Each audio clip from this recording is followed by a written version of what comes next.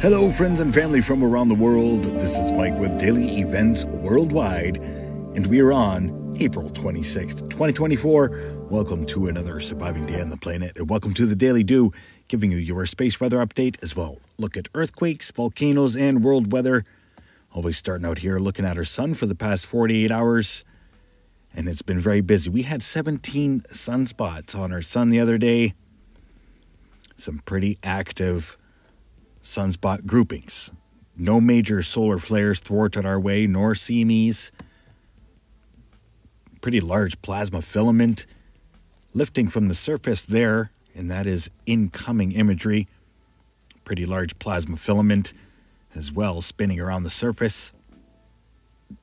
Looking at the last 48 hours outgoing, multiple sunspot regions firing away, mostly C-class solar flares the past 2 days. Nothing major. But I wanted to give you a closer look here at that large plasma filament eruption. It did produce a small CME, not in an Earth-directed fashion. Multi-spectrum here pointing out the last 48 hours of events. Pretty large plasma filament there. You can see bottom left-hand corner of our sun as well. Coronal hole regions. One stretched to the equator from the south, and another one building in north going towards the equator. And having a look here, 171 angstroms. This is where we can see, right now we have an active 13 sunspot regions, which are all visible here and mostly grouped together. Another closer look here at those sunspot regions in fluid motion. Amazing images here brought to you by Solar Dynamics Observatory, mixed with daily events worldwide. Current space weather conditions. We are under a G1 geomagnetic storm watch, and impacts are in effect. Solar winds are coming in at 321 kilometers per second. Current solar X-ray flux hanging out in the C-class range after firing strong C-class and as well long-duration C-class solar flare. Geomagnetic activity hopping up to KP5 throughout the day today, as we are expecting incoming space weather. And that is visible here on the Space Weather Prediction Center spiral. Next solar storm expected 28th into the 29th. Minor instability. Quick look here at ISWA Space Prediction Spiral. Little yellow circle there is Earth. And this big spiral showing all of our sun's energy. Having a look here at LASCO 3 coronagraph. This is showing since the 21st, as I have not updated in quite a few days. I apologize for that, but I am here now, broadcasting to 195 countries worldwide. And thank you so much for subscribing, pressing that play button tonight. This is a look at our sun for the past 5 days, as we had 17 sunspot regions on our sun at one point. And we did just recently report or visualize in the last few images on LASCO 3 here, small CME taking off in the northeast, southwest direction, antipodal to each other. And you'll see that here. We'll slow that right down. So yeah, more imagery coming through. So stay tuned for the next update. We'll give you a full visualization. Now let's get to earthquakes past 24 hours, as we did have pretty sizable earthquake here reported, 6.0, the mid-Indian ridge, not affecting mankind, but close towards Easter Island, the Herd volcano. Lots of activity through the Banda Sea in Indonesia still. Solomon Islands, 5.1. And their deepest earthquake the past 24 hours, 515 kilometer depth, Fiji. Tonga with a 4.5. And as well notable here, New Zealand earthquake, 4.3. And that is south of Taupo. Hualien City, Taiwan, still seeing a sizable aftershocks, 5.7 today, 3 of them throughout the region. Very active Pacific plate right now. Just recently, 4.0 reported in Turkey, and as well notable here, 4.1 earthquake reported yesterday in Poland, which is a pretty rare spot to be reporting earthquakes, but does happen sometimes.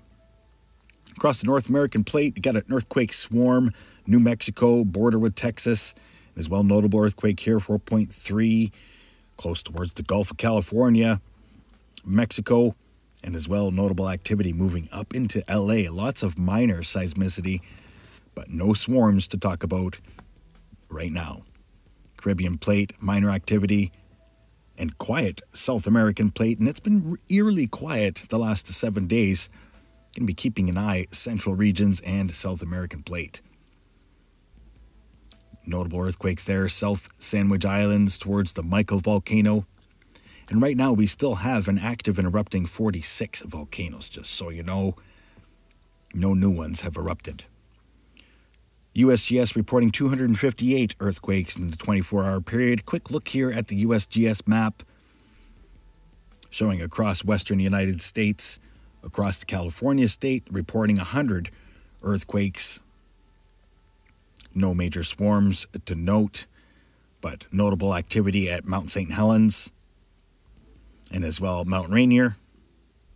Right atop of those volcanoes through the Pacific Northwest. Notable earthquake there in Louisiana as well. Minor seismicity and aftershocks continue in New Jersey, and minor earthquakes are starting to swarm in Alaska. So heads up everybody, stay aware, prepared. That's what this channel is all about, and I thank you all for subscribing to Daily Events Worldwide. This is a look at the last 7 days for shakers around the world. Kind of gives you an idea, the pulse, the rhythm of our planet with all of its earthquakes and its daily earth changes. Deep movement, Pacific plate, what's going on in Taiwan. All right, let's have a look at our SO2 forecast brought to you by our 46 active and erupting volcanoes. This is the sulfur dioxide forecast. So still large plume moving through the equator, and half of it has already been blown over into central parts of Africa through the Congo region. So intense air quality throughout there, and as well through India, as that big plume from Mount Rung is still up there in our atmosphere and encircling, encompassing our world, really. And that's what our volcanoes have been doing the past 5 years, increasingly and steadily erupting more often. Quick look here around the rest of the world. Minor SO2 being detected at the Michael volcano, South Sandwich Islands, and as well, look at that, New Zealand, north parts of New Zealand, SO2. So some pressure valves being released through the region and all across Indonesia and up into the Philippines. That Mount Rung is still erupting. Having a look here over eastern Russia and the Aleutian Islands through Alaska. Some pretty big eruptions this week. Sheveluch, Kluchevskoy, and notable activity across the Aleutian Islands. Now let's have a look at world weather here, brought to you by windy.com. We do have an intense system sweeping northeastward up into Canada. Another low-pressure system coming from the Gulf in a couple days. That's going to increase the extreme weather threats, especially across the Gulf states. And then a cold low sweeping across the prairies will bring some snow to northern parts of Canada. But other than that, we've got a tropical push and multiple systems coming from the equator, so things are about to warm up. But a lot of moisture associated. Overlooking at Europe, you've got multiple lows right now spinning around most of Western Europe and Central. High pressure ridge moving in, and then a big low moves in from Iceland. No major severe weather outbreaks, but multiple low pressure systems spinning around and keeping a lot of moisture throughout the region. Watching the long-range big low moving in from the north, overlooking Australia, Africa, Southeast Asia. No major typhoons or cyclones forming in this forecast, but some intense moisture bands smashing into eastern Africa and as well parts of northern Madagascar.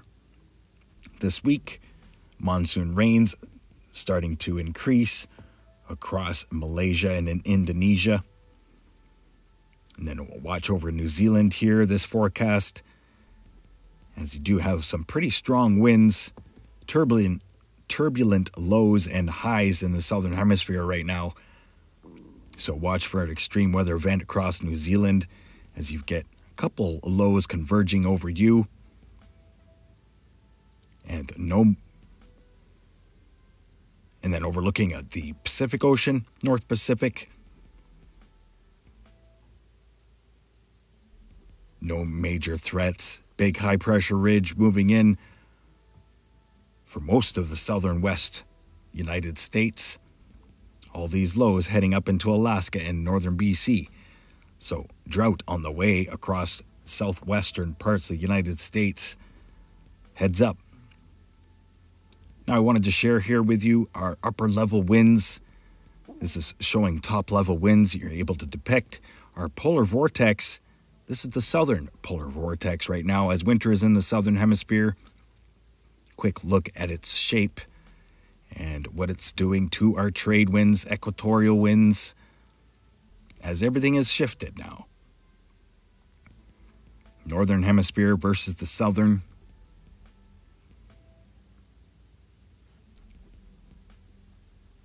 And this is our stratosphere. Now let's get to our toposphere. Toposphere. Now this is our stratosphere. Showing the upper level currents. Very windy situation across the world right now. And wavy. Multiple arches in these low pressure systems, high pressure systems. They're getting bigger, they're getting stronger. Velocity, size. Just some very interesting shapes. You know, our planet is changing right before our eyes. And that's why Daily Events Worldwide is here, to keep you all aware and prepared to these great changes that are happening on our world. And I thank you all again for pressing play, subscribing, all of the love and support to this channel. Please don't forget to give a thumbs up. Leave a comment down below. Let me know where you're watching from. Much love, everybody. Stay aware, prepared, stay young and have fun, and get your daily due. Bye-bye now. If you enjoyed today's video, please hit that like button, subscribe, share with your friends and family from across the world.